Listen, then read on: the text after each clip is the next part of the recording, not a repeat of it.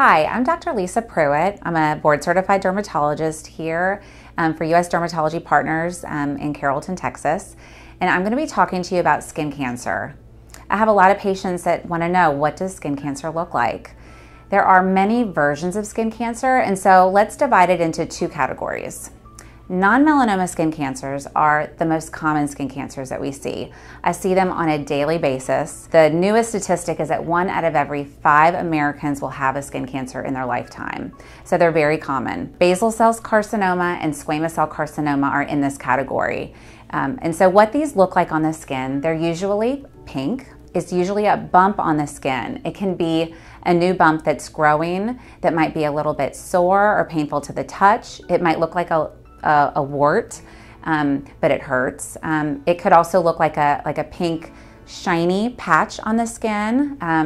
It could have little blood vessels that you see in the surface. Sometimes they're even, not even pink, but skin colored, but it's just a new bump on the skin. They can be very slow growing, so you might even have it on your skin for a year or two and not even know anything is wrong with it until it continues to grow. They can bleed. They can kind of form scabs. I tell my patients, if you have a bump on your skin that you think might be a bug bite or a pimple, but it's not going away after about a month, then it probably needs to be checked by a board-certified dermatologist. The other category of skin cancer is melanoma. Melanoma is a much more dangerous form of skin cancer.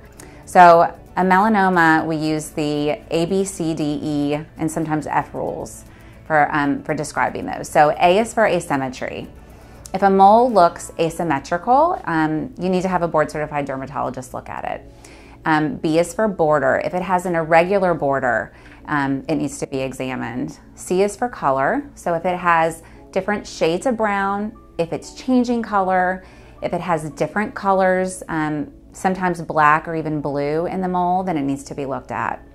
D is for diameter. If it's bigger than the head of a pencil eraser, which is about 6 millimeters, it definitely needs to be looked at, but I have found melanomas that are 3 millimeters. So you can have a very small brown new spot that looks a little funny, and it could be something that needs to be checked. E is for evolving. So these are cancers. They are growing over time. They can be very slow growing or they can be fast growing.